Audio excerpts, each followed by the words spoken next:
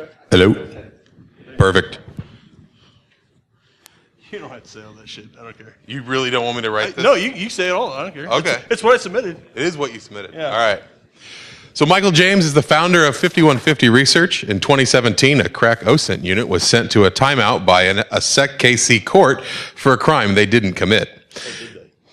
They could have. These men promptly escaped from a maximum security barricade to the Kansas City Underground. Today, still wanted by @HeavenSent, they survived as soldiers of 4chan. If you have a problem, if no one else can help, and you can find them, maybe you can hire 5150 Research. With that being said, Michael James. Thank you. Thank you. Hi.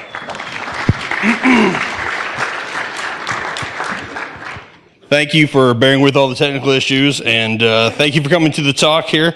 Also, let's give a big round of applause to Adrian. This is, 10 years for him doing InfoSec cons and recordings and stuff? I just found that out, so I thought I'd blow him up. Also, ShowMeCon, thank you very much for hosting me, and thanks for putting all this stuff together. Like, I've never been out here. This is the first time I've been to this location, so this is awesome. So give them a slap in the back or a drink or, yeah. Fuck me. Seriously, okay, that's all I gotta do. I just gotta jump. All right, thank you for coming to the talk. Anti OSINT as fuck. How to become untouchable. Who am I? Ginsburg5150 on Twitter. You can find me posting about OSINT or just shit posting or anything else there. I did start a little company called 5150 Research.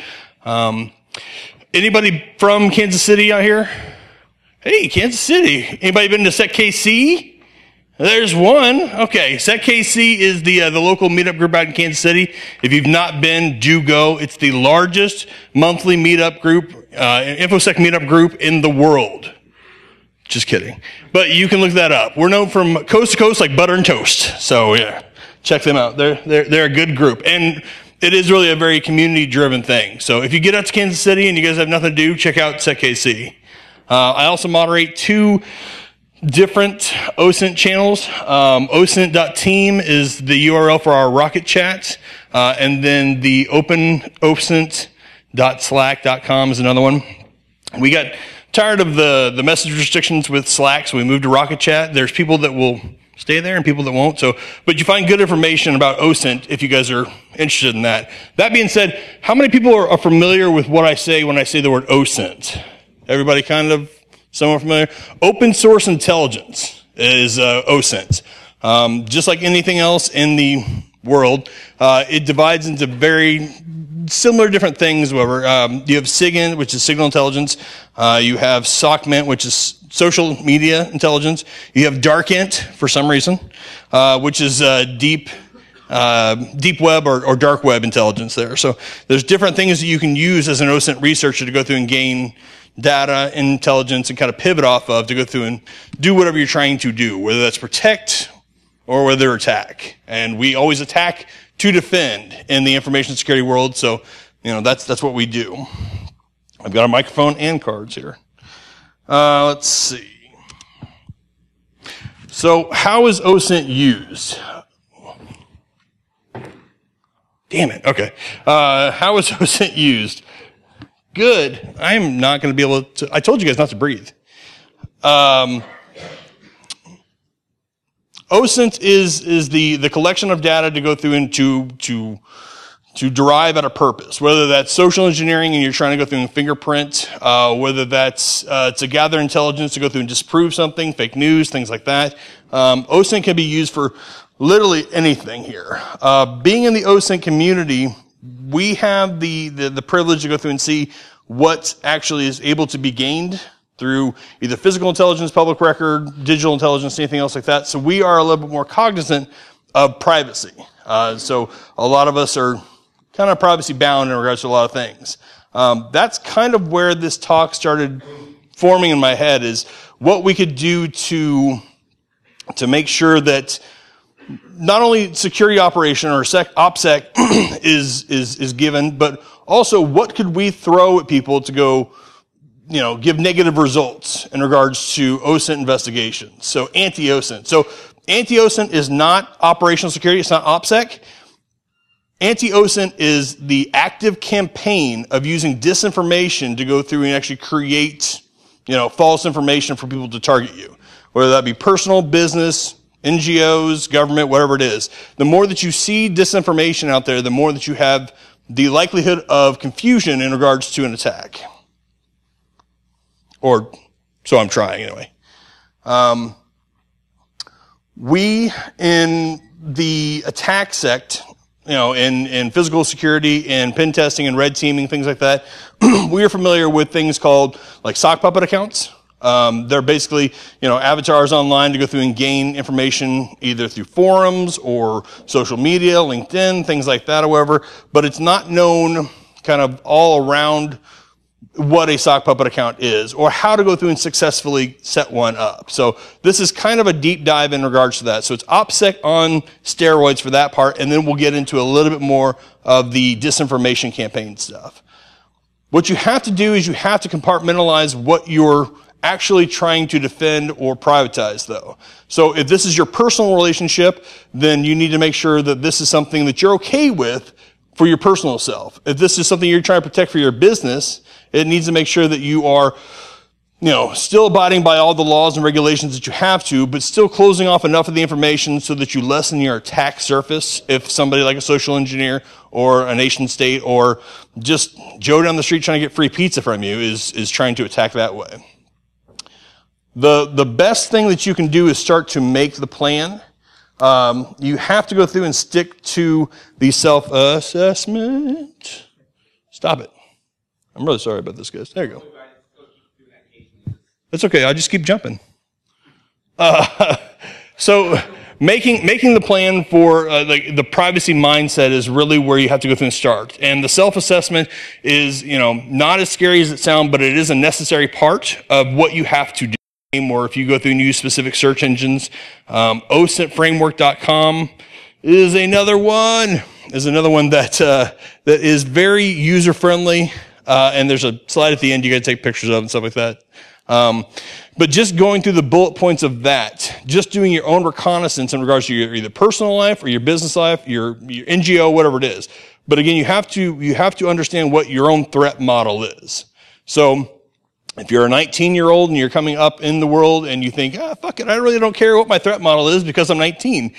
That may work for now, but when you're 75 or when you're 55 or 45 and you have more actual wealth or established credibility or anything else like that, something from 25 years ago can really hurt you if someone discovers that on the Wayback Machine or archives.org or whatever it is. So you need to make sure you know what is out there.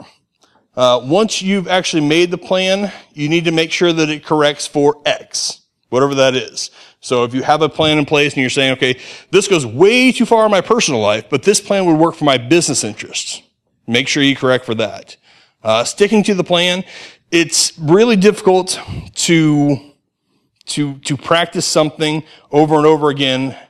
And it's really difficult, I should say, to not practice something and expect it to stick. You have to go through and flex that muscle. Sticking to the plan, refactoring, making sure as you make different moves inside your organization, inside your life, inside whatever it is, that you kind of tilt and readjust. You pivot from where you are, because marriage is a big deal, because that's public record. Divorce is a big deal. That's public record. Moving to a new company, that means that your old resumes are out there. And please, God, don't put your social security number on your resumes. It's funny, but it's not. So you do have to continue to kind of flex that muscle there. I'm going to stand way back. Did it work? Nope. Okay. Oh, shit. We went too far. Sorry.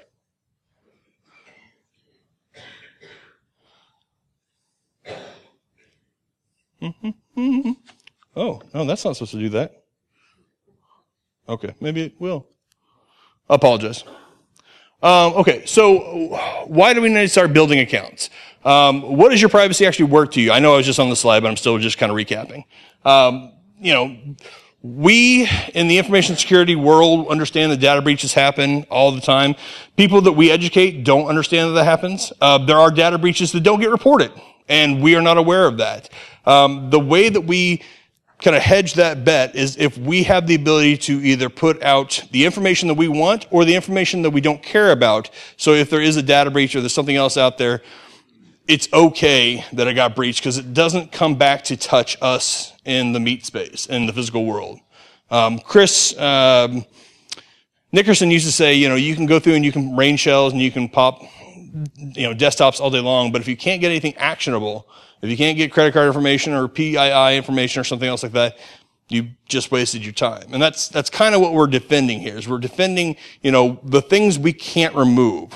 If you have a social security number, obviously it's probably out there because of Equifax, but, it shouldn't be so easy to get that as, 3 different URLs on Google or something, but it is. So we need to defend against that. We need to know that that's out there so that we can continue to kind of prevent those things from working. So setting up your environment. So you've made your plan. You understand that, your personal section is comprised of you, your family, and then take it 3 steps out. From you and your immediate family, go to their immediate family. Go from there to their family. The reason being is because the compromise isn't always going to come from just you or your family or your kid on Facebook. It may be somebody who you're connected with from high school. It may be somebody who you're connected with from, a child's school or something else like that. But if you know that that's out there, you can at least limit what either you're putting out there or the information that stuff is getting to them. So you can set up your environment, you have your plan, you've done your 3 stages kind of searching out. Now you want to go through and set up your environment, and you really want to practice your anonymity. You want to go through and take that privacy aspect to the next level. I have no clue when we started. How far are we on this? Okay, nobody does. We're here all day. Chris Hadnaggy, anybody familiar with him? The socialengineering.org? Maybe? Somebody? No? Okay. Anyway, he has a saying in regards to social engineering, and it's what we do before matters. Meaning setting up the pretext or, reconnaissance, OSINT, whatever you do prior to the actual attack is where you get the leverage. The attack is not what's going to make it successful. It's what you do before. And it's the same principle in privacy. You need to go through and think about what you're trying to set up prior to actually getting it set up. Setting up devices is, a location-based thing. Anytime you connect to Wi-Fi, there's a pretty good chance there's a geotag set up on that IP range that if a forensics person or myself or somebody is going to go through and try to geolocate you, it will be able to pop up. So if you have a brand new device and you're setting up at a Wi-Fi, Starbucks, something else like that or whatever, and you're using it as a single point device, then it's good to get it outside of your range. Also, it'll be helpful later on when we go through and set up social media accounts. But for now, just like I said, anything you have new or any throwaway, iPod Touch or tablets, anything you want to do that will allow you to become anonymous online, setting it up somewhere else other than your house is a benefit to you in the long run. And like I said, this is kind of a chess game. So you're setting it up beforehand, thinking about what you're planning on doing. If you're using single devices like a tablet or a smartphone or a burner phone or something, and you're designating this as, this is the only thing I'm going to shop with. This is the only thing I'm going to check email with. This is the only thing I'm going to register, and this is going to be my true identity online or whatever. I don't want this compromised so this doesn't leave the house. Now, that may be too severe for some people, and that's okay, because this is something you have the ability to control. But the less that you put out there, the less attack surface you have. So it's something you have to be comfortable with, but it's also something you need to be thinking about, kind of educating or flexing that muscle, preparing that privacy mindset. So again, when you're getting into the digital kind of anonymity, VPNs, a lot of people will go through and put them on their phones. A lot of people put them on their workstations. Not a lot of people put them on their routers. Make sure that you are doing your due diligence and having redundancy. If one fails, the other one's still there. It may not save you, but at that point, you have done everything you can to protect yourself. And it's a little bit more technical, but if you can Google it or if you can read a blog post about it, it's not that bad. There are certain ones that work better than others. Google has another one, or a VPN called Outliner, I think it is right now. Nord is pretty good. Just remember that anything that you set up with a VPN that you are not paying for, you are the product. So anything that comes through there, they're going to sell your data, your services, your location, all that stuff there. Tor, we all know that Tor is excellent for anonymity. It has come under some fire in regards to being breached by the FBI and some other things. That's something that we can help with.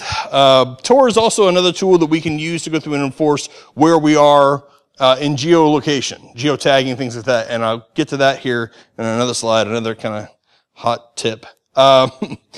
Virtual machines. I do know a couple people that actually only sign into certain instances of like Slack or Twitter or other things. They have everything siloed so much in virtual machines that they will only interact in regards to that one virtual machine. Once that machine's down, however, they will not interact in any other way. So they have to spin up a virtual machine just to get access back to that account, that social media, whatever, and they're completely siloed. So that's an extreme case, but virtual machines have come a long way since 5 years ago, even 2 years ago. It's much more user-friendly to go through and use a virtual machine, so it's something to at least look into. And there are some pretty decent ones. Most of them are free, but they all install locally, so you have control over them there. If you want to dig real deep into to the anonymity type of platforms, there's a couple different things you can do. Tails is amazing. It is usually a load from either USB or CD drive stuff, whatever. It's it only uses the drivers you have on the device, but it has complete anonymity, has Tor built in, Tor Messenger, Tor browser, all that. It's very nice. The other way to go with it is Raspberry Pis. Raspberry Pi 0W has Wi-Fi, has Bluetooth, $10. I've got them for $1 before at like Micro Center and stuff like that. $1 computer is something you don't have to worry about throwing away because you can just do it. And so it's kind of nice to have that range there. You know, they run Linux. You can get Wine. There's some other things you can go through and do if you're not native with Linux. I don't know in regards to iOS or not iOS, Mac OS with that stuff because I'm not an Apple person. You can hate me. I don't care. There is one app that almost made me totally change to iOS Mac, and I'll get to that here in a little bit too. See, I keep dropping these things. You guys interested? But Raspberry Pis, I've been working with a little bit, and it's kind of fun to go through and set up, instances of computers wherever that you can literally take anywhere you want to go through. You have it. It's just like a laptop or something like that if you make it right. But it's $30 maybe for a Raspberry Pi 0W with display and all that. Not bad. MAC addresses are something that we can go through and use to track locations of certain things. So it's your physical address online. If you travel and you're taking your laptop everywhere and we have the ability to track your MAC address, we can pinpoint where you are a lot better than just the IP geo range. So there is something with Windows 10. Now you can go through and you can spoof your MAC address. Windows 10 will allow you to go through and do this. So it is trying to help you with anonymity and things like that. But you also can use other programs to go through and spoof MAC. So it's something that you should at least be aware of. Like I said, the knowledge of everything here is what's going to assist you further down the line than actually trying to break the stuff there. And then again, like I said, the last thing is IP ranges, physical location, and geolocation stuff. Don't geotag your photos. Please don't. Or if you do, spoof the geotag. Make sure that you're in Russia. Just send it off that way. The reason being is because there are things that, especially like Twitter, Facebook, Instagram, other things, and Instagram is really, really bad about geolocation. Instagram's a lot of fun, but they love to tag exactly where you are because the metadata allows them to go through and sell that to advertisers, and then they can promote products closer to you. So the geotagging is something where you really have to worry about what you're sending out and where it says you're sending it out from. So just be cognizant of the IP ranges, your physical location, and then geolocation stuff. And like I said, the osintframework.com, Justin Nordine put this together a year, 2 years ago, and it's a mind map of all the different things that, basic OSINT researchers are kind of going through and checking. There's a geotag location section in there. And just run your IP range through that and just see what it gets. You'll see some discrepancies, but there will be a couple that will be dead on, and you'll be kind of scared. So let's start building accounts. What are you looking to do? What is it that you're trying to go through and accomplish online? If this is a personal thing, if this is a business thing, if you're an NGO that works with human trafficking or sex slave, trying to get them out of the game and stuff like that, then you need to be really, really cognizant of what you're setting up and where you're setting this stuff up. If this is just something you're doing for your family to be a little more secure, you can be more lax and you can do Gmail and things like that. Just remember, everything you're setting up, anything that's free, you are the product. So end-to-end encryption is good. Yahoo is a big flaming no-no. It was the #1 breach thing. I think it was over 300 billion users were actually captured from the breaches and stuff. So if you have all that stuff, just, please burn it down.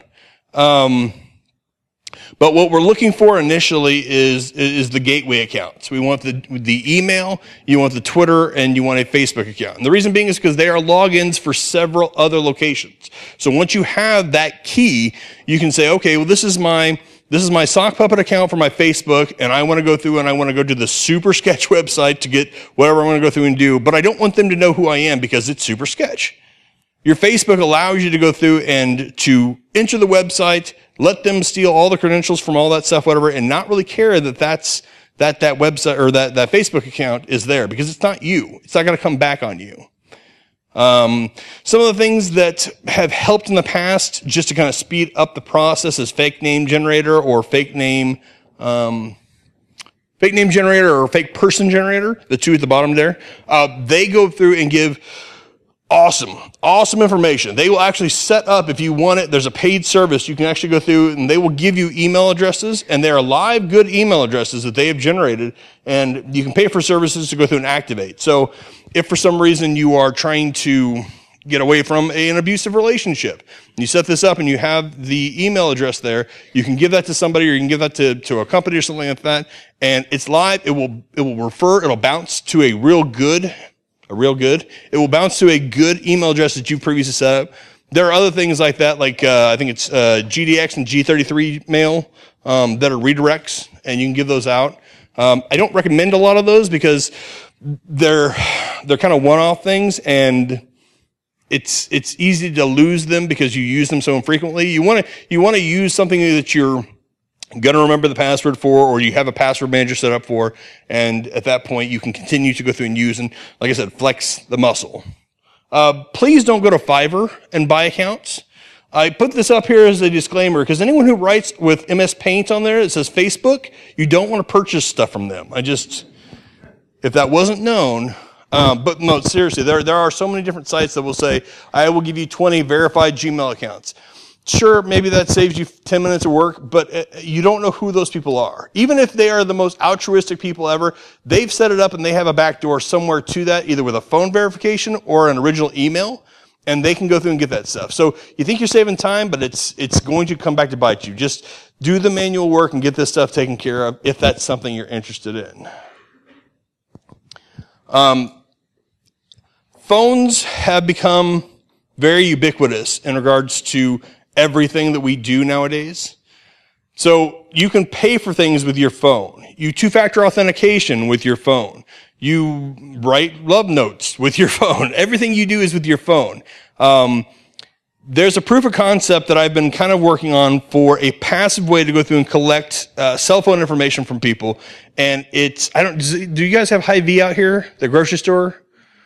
So even if you didn't, which is where my original attack kind of was, but even if you didn't, when I got here to the conference last night, the young lady who was setting up the room and all that stuff asked me for a phone number, and of course I couldn't just write it down, so I had to go through and tell her. It wasn't a good phone number, but I gave her a phone number.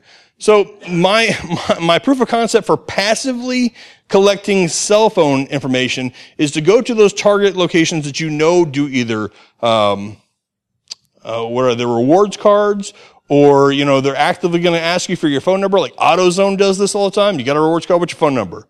All this. Even downstairs, if you take a $30 auto recorder that has 256 gigs, it's over like a month of recording time and, a good 2 weeks of battery, you can get a lot of cell phone numbers and you can get a lot of verifications with names. Because what do they say right after they go through and they give you the telephone number? They say, are you Mike? Yeah. Okay, so cell phone number and a first name. put you in People or Spokio, and I've got a real solid lead of how to pivot on who you are, on your past addresses, on any people that you know, social media networks, usernames, all that stuff falls into place. So, and people like to lie to other people, but if you don't have a good lie to tell somebody, you always default to the truth. It's not always, but whatever. So these apps right here, Sudo especially, which is the app that I almost left Android for to go through and get to iPhone. Sudo is an amazing app that will give you up to 9 different telephone numbers and name, address, kind of fake identity, sock puppet account things. It is a premium service. They'll give you up to 3 for free. They are doing some of those stuff here in the future, but it's only iOS right now. It is moving to Android. The Flip is the Android version of that. It's a little bit less on the privacy side. They kind of leach some information and stuff, but it is something that's comparable. Burner is a app that works on both iOS and Android there. And they give you a free account, and then you pay $2.99 if you want to retain the information or whatever. It's one of those things that if you're at a party and if you really don't care about the person, but you want them to have a phone number, you can throw that at them or something, But having an additional phone number allows you to go through and protect what you have. And make sure that, only you, the NSA, and your service provider know your phone number. Hopefully. Google Voice is an excellent way to go through and get into this and just try it out without having anything else, whatever. Google Voice will give you the free thing, the free number, and allow you to go through and pair it to your phone. They do request that you assign a real phone number to it as a backup. Just like with everything Google does, they want a backup of a backup of a backup. But it's fun to play with, and Google Voice is nice, whatever. SIM cards, you're getting into a weird area. You can get to the prepaid service and the SIM cards. Per one SIM card, you can activate usually around 3 accounts. So if you're serious and you want to do this for your entire company or the security department or something like that, you can kind of factor the price cost for, 1 SIM card per 3 accounts, kind of move it from there. So it's something you can experiment with. Prepaid services, Kevin Mitnick came out with a book, The Art of Invisibility, and he goes way into, love him or hate him, Mitnick, he goes way into the process of purchasing prepaid phones, whatever, and to the point where you're giving money to a homeless person to go through and get you a phone so you're not on video and all that stuff. And that stuff works if you want to go through and do that, whatever. But again, measure your own model and see what works for you, because not everyone likes, cloaks and hats and stuff. So, but these are excellent. The top 3 are go-to. And like I said, Sudo is probably the best. And eventually Sudo actually, which we'll get to here in a little bit, Sudo. Trying to lull it back into a false sense of security. Yeah, that worked. No? Yes? I don't know what that is. Okay. So, Don't interrupt, Adrian. I'm just kidding. Sudo actually is coming out with, I think next year, a credit card model as well. So Sudo will allow you to go through and to create the sock puppet accounts on the fly. And then also, if you want to do online purchasing and you don't want to go through and give your credit card to Amazon or anyone else, whatever, because they're going to get breached and your stuff's going to get hacked, you can go through and actually take your credit card, assign a new fake credit card, and then for that transaction only, it'll go through and shoot that there. You can do it repeating, like as a monthly bill, like your Netflix account, things like that. So it's one more way to go through and put something up in front of your real stuff that has the ability to really compromise you. I don't even understand why people put debit cards and stuff online.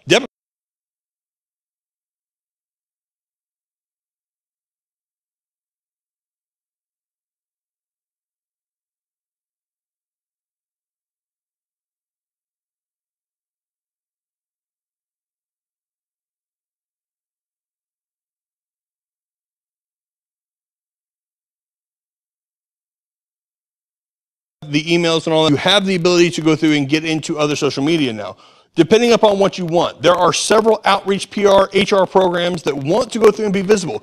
Business is a very difficult thing to do private. You actively want people to come and purchase your product. So what do you do to go through and help with that? You can, like I said, go and actually check what you're trying to do online. You want to understand who's going to be in control of that.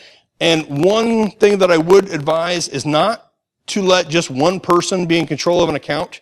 There is something called language profiling. If somebody is the only person that is on the account and actively tweeting out or Facebooking or doing the messages, that creates a pattern. And someone can mimic that pattern and use that as a social engineering attack. So if your CEO is the only person on the Twitter account and then your CEO gets patterned and then you get an email from that CEO person requesting money be withdrawn from the checking account or the pension or whatever it is, then it's much more likely because they have the same mannerisms as what they're producing online. So it's good to go through and get 2 or 3 different people to go through and change up the dialect and the dialogue and the profile, the language profile there. Connecting with others. It's a social media world where everybody wants to be friends with everybody else. You're going to have family. Your mom's going to be on Facebook or Instagram or Pinterest or whatever it is. They're going to want to connect with you, and it's going to be difficult for you to explain to them why you're trying to do this. So you will have fights with them because they can't go through and point to you and say, oh, that's my son or that's my daughter. But just explain to them why you're trying to do this stuff, and hopefully they will come along with you.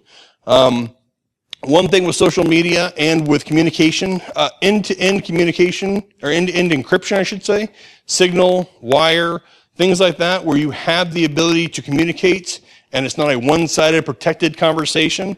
That's another thing that really does help a lot of families kind of get into the information security or the privacy type of atmosphere. Proton Mail, has anybody ever heard of Proton Mail? So that is an end-to-end point encryption email service. It's free to go through and set up. It's not difficult. It is a little bit more hazarding. They do a wonderful, it's like $5 a month, whatever, for up to 5 emails. Plus they have their own VPN as well. So it's kind of a family thing. And that's worth it, in my opinion. So the last thing is verification. Verification comes with every social media account that you have. You will get emails that you use that are single-use emails that will bounce back and they say, hey, we don't like this email. We're not going to verify your social media account. Or if you get a prepaid cell phone or something like that and it's from a weird number, the service is going to come back and say, hey, we don't like that number. We're not going to verify your account. So you just have to kind of keep trying. Like I said, you can use sudo, which is usually always good. Flip is always good. Google Voice actually works amazing. Problem is you only have one Google Voice number, so if you're doing multiple different IDs or sock puppet accounts, it's a little bit more difficult. But come talk to me and we can find a way around that stuff. So automation, because we're all lazy and we love automation.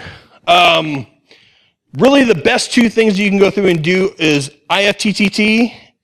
If then that, anybody ever heard of that site? It's an automation thing where, and they do amazing things. They're all kind of recipes. So if you've taken a photo and you want to go through and post it to Twitter or Instagram or something like that, it'll automatically set it up as long as you have this done. So if you're not using a certain account, then this will be a godsend for you because you can keep that account active.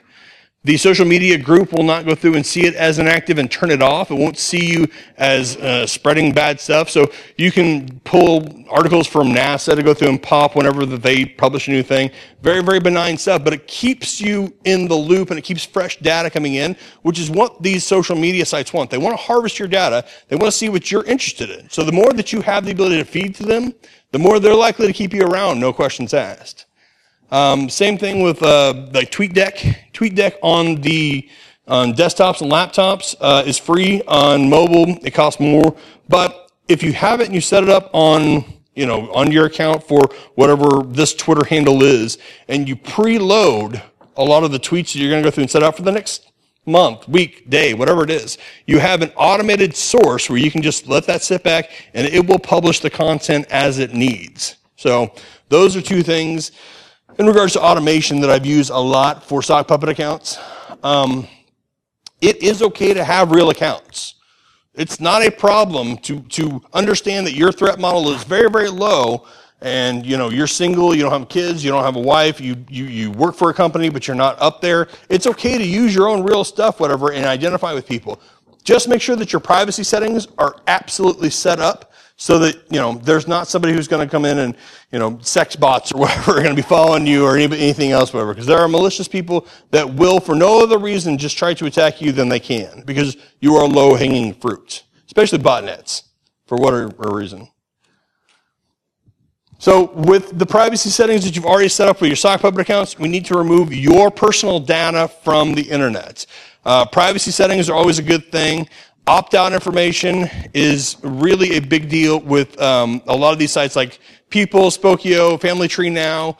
They're all free sites, whatever, and they're all data aggregates. They're all connecting up to 4 layers of your family. So that means you, your family, your family's family, and then any additional contacts, friends from college, anyone you've connected with, anything that you can go through and find through like the third-party kind of trackers. And one good way that you can find out who these things are is if you use Firefox. They have Firefox has an app called Lightbeam, and it will track your browser and show you exactly what third-party analytics are following you around. So even if you have ad block on, or Privacy Badger from the EFF, which is another awesome app or extension. There are other things that you can go through and have tagged to you, not just cookies, but actual like browser like tracking to go through and see who you are. A lot of stuff happens through MAC address and all that. So just make sure that you are cognizant of that. So opting out of all those sites really does help limit your attack surface. One other thing, now that was it GDPR, the General Data Protection Act, whatever. So if you tore into, let's say, another country that's in the EU, and then you talk to the people who have your data that you want removed and send the email from the EU with the header coming from the EU, they have to remove your stuff. So just that actually came from Joe Gray. So if you're watching this, Joe, I use that. But one way to go through and kind of speed up this process, because they don't want to get rid of your stuff, and they're not going to unless you press them on it. There are points where you really need this stuff to be removed, like, if you're in law enforcement, or if you, like I said, are from an abusive relationship or something. You want to make sure that you can get this so that you're not discoverable. So that really does help kind of speed up the process. No geotagging. Before you delete any social media, make sure that you seed it with disinformation. Anything bad or anything that you have, Facebook and all that stuff, change your address, change your hometown, change anything that you have there, whatever. Keep the account open and let it aggregate through the cycle for 2 months, 6 months, whatever it is, and then close it. Because even though you close it on your side, we all know they own that account. They're not going to close it. You're going to be a shadow account to other people that want to connect to you. So just be kind of aware of that. Giving slightly off information. If your telephone number, your address, your social security number, your birthday, whatever it is, add a different 0, add a different date. Give it so it's not something that's actually true and representative, but it's close enough to where, someone can make a mistake. If you do that on enough different sites, it will start to confuse what you actually are and who you actually are. And I've seen this over 6 months, and it does work. It does take a little while for them to go through and scoop the stuff up because they roll on about an every 3-month cycle. Credit freezes. If you don't already have a credit freeze because Equifax gave away your social security number, credit freezes are an amazing thing. Please, if you have kids, make sure you get your kids a credit freeze. Even if they're below 18, someone is trying to use their stuff right now to go through and set up Comcast. I guarantee you. So credit freezes for your kids are a good thing. And like I said, just keeping old information off your social media.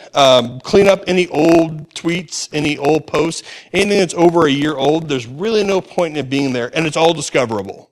So just be aware of that. With business, like I said, you need to control your domain.